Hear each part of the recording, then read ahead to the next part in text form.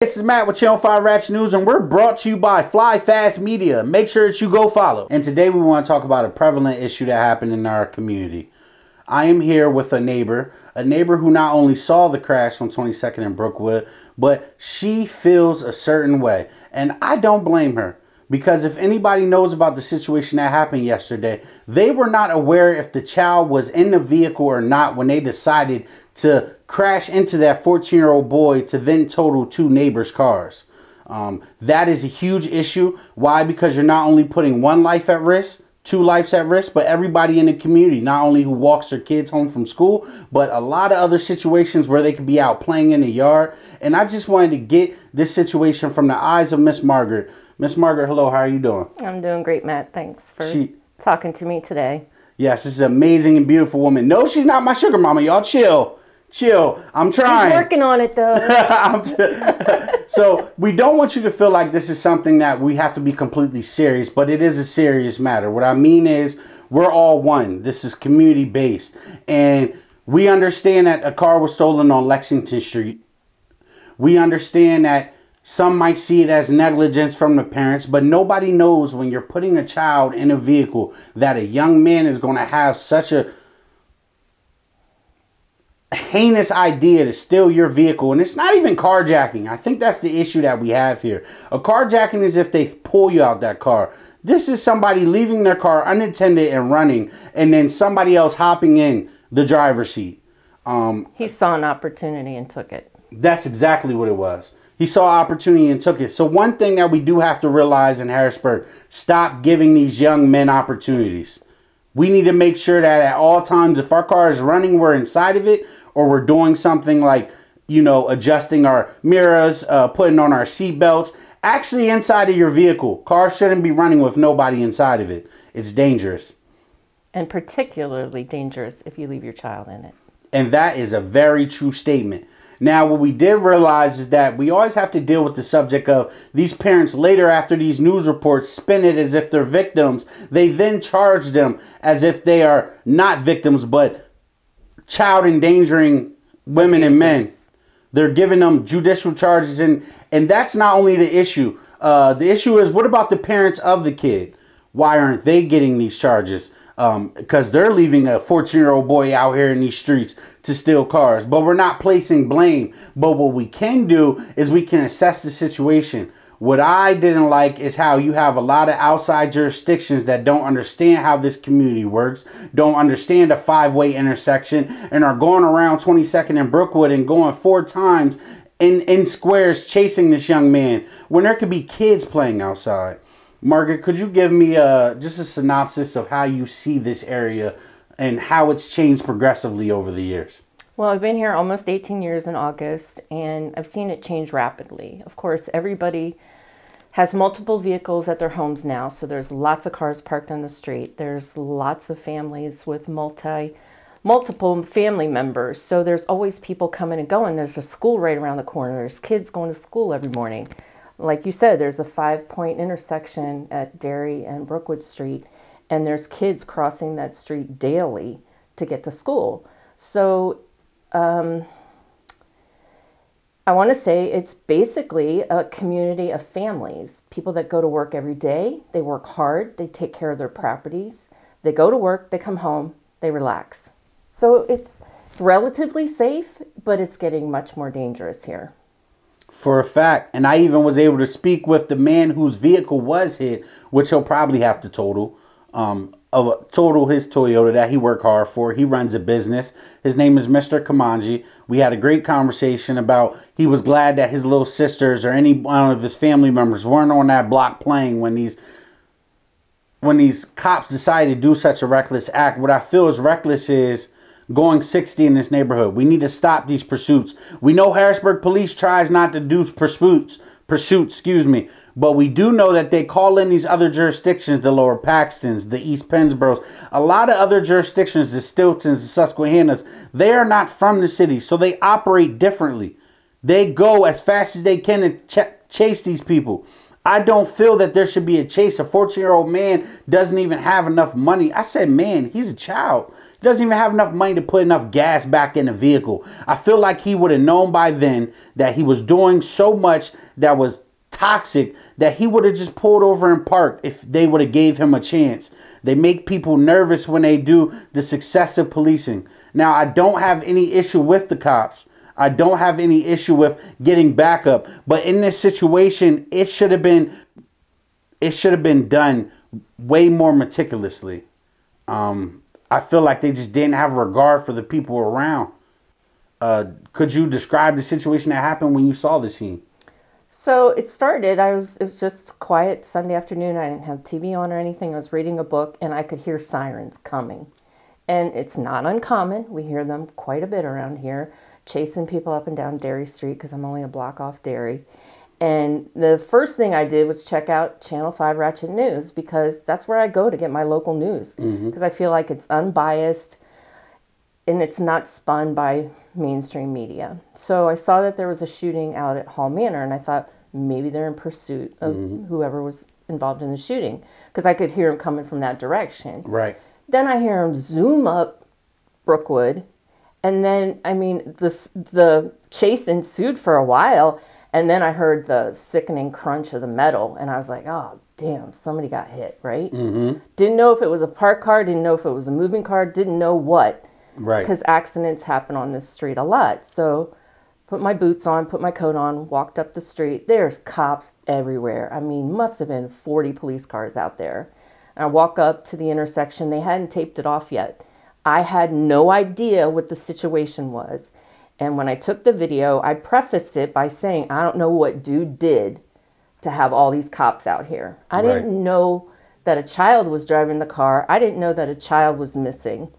Trust me when I say I know the fear that those parents must have felt knowing their child was missing. I've buried a child. I know what that feels like.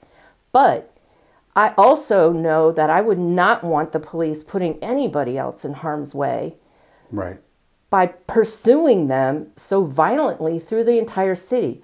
It's quite a few miles from Lexington Street to Dairy or Brookwood and 22nd Street. They chased dude all the way through the city. They were chasing a 14-year-old young man. A young man who can't have his license yet. A young man who can't even have his permit yet. I just feel that this wasn't approached correctly. That is more than, I would say, 10 vehicles that are racing up and down the street. It escalated way too quickly. If they called in other jurisdictions, they could have cut dude off at the chase. There are other ways to pursue without a high-speed chase.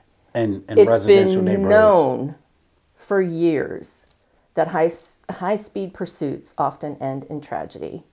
And that's a fact. Not only to the person who committed the crime, but police officers, safety officers, pedestrians.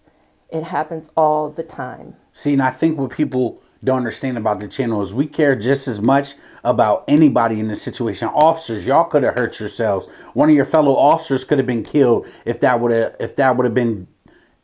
went left. Remember, this is a 14-year-old young man who's nervous and scared.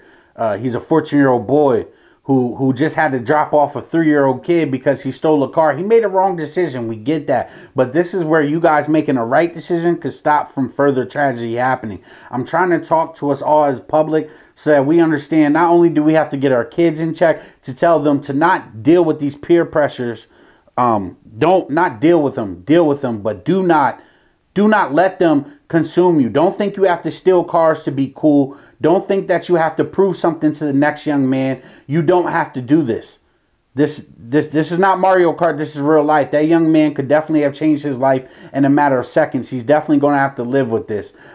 This could stay on his record. People, it doesn't matter if you try to expunge it. It doesn't matter if you try to hide it or conceal it. People will find this about you, and they will think that you are not right to be around kids. It can also further affect families because those families can now be seen as negligent because the situation happened with their kid in the car. They did not know that that kid was not in the car. That's one of the major issues. When I say kid, I'm talking about the 3-year-old. They weren't aware. So at that time, they just thought it was a man still in the car and they were going hard. Yeah, my thing is, if the police knew that there was a child missing and the child could have potentially been in the car, they were putting said child at extreme risk by Extreme. chasing him through the city. I'm not anti-police. I'm definitely not anti-police, but I think it was handled wrong. Who was the commander on this? Were they coordinating with the other jurisdictions? Right. Their policy on high-speed pursuits may be entirely different from the city. Is there a policy? I believe that Harrisburg City is not even supposed to ensue in high-speed chases. It depends upon the case of the crime. Facts. It does. Probably because a child was involved, they were allowed to pursue. But at what point do you say, wait, this isn't smart? Someone else could get killed. Right. The 14-year-old could get killed. The 3-year-old could have gotten killed. Right. There's so many things that they could have thought about before they took, let's just hit this car going 60-some miles per hour into another car in a residential neighborhood where kids could be at. I don't feel that was necessary. Because just today when we were up at the scene, a gentleman crossed the street with his child. Right around the same time that this happened yesterday. Correct. Could have happened to anyone. And he spoke to us and he said, this is crazy. I'm glad that this one time I was at work, so I wouldn't be walking the same street with my daughter when they decided to be chasing somebody going 60 miles per hour in a square, like literally 4 times in the same neighborhood. And if it had been a weekday, kids would have been coming home from school. Right. Either from the high up the street or around the corner. So we just want to know in Harrisburg City, we want to know in general in the greater Harrisburg area, are you guys taking the necessary measures to make sure that you are approaching these situations with the most precaution that you can? We know that our officers have to protect and serve, but in this situation, you weren't protecting many people. You might have a whole lot of people at risk. A lot of people at risk. That's what I said in my video. A lot of people at risk, and which a couple news stations have reached out, but we wanted to get to the meat and cheese of this. The meat and cheese is we need to know who is being held accountable. You got 5 different jurisdictions and none of them reside here. Somebody should have been passing word to tell them, hey, this is Harrisburg City. This is our area. Please proceed with caution even when trying to find this young man. They could have took, even if you had to do the spikes because you knew it was a kid in the car, to slow the vehicle down is something you should have did, not speed them up by having... There should have been plenty of opportunities between Lexington Street and here to throw out some spike sticks. Especially if you have other jurisdictions coming in from outside the city. And I feel everybody should be approached the same when dealing with this situation. I don't feel that it's right that there's somebody right now facing felony child endangerment charges because somebody stole their vehicle while their child was inside and barely got any help from Harrisburg. There was no Amber Alert put out, and there was a 3-hour gap in between when the child was found and when taken. And when the child was taken and when the child was found and the car was retrieved. So we have an issue in Harrisburg where in the media it's portrayed as though the person whose car was stolen was a victim. And then later on down the line when everybody sends in their bills, all these different jurisdictions that are coming in to help with this chase, once they send in that bill, oh, it's become too much for everybody. You're going to have to get some type of charge for this. I don't feel that's how the judicial system should work. There seems like there's a lot of holes and gaps that need to be filled so that we feel that we actually are a community that's being protected and served. Margaret, I just want to say thank you for coming here. Thank you for talking with us. Thank you for opening up, because I want to let you guys know we got to stop using that word so loosely, because this is a Margaret. This isn't a Karen. This is a woman that cares, okay? She cares about the community around her, and she was the one that told me that she wanted to sit down and talk about this because it affects you seeing it. It affects you seeing how they talk to that 14-year-old young man after the mistake he's made, without any lawyers present, without any parents present. He knew he did wrong. That's why the kid was not in the car when they were high-speed chasing. I will say this. I would have to give that young man accolades that he even used his process, his thinking process to know, look, I know I'm doing wrong, but let me not put this kid in this car while I do it. Sometimes we do have to say, look, young man, we know you did wrong, but thank you for doing what was right. And not having that child have to experience that whole trauma. The whole trauma was, imagine if those cops would have still had that baby inside that car when they crashed it into another one on 22nd and Brookwood. Just imagine that, ladies and gentlemen.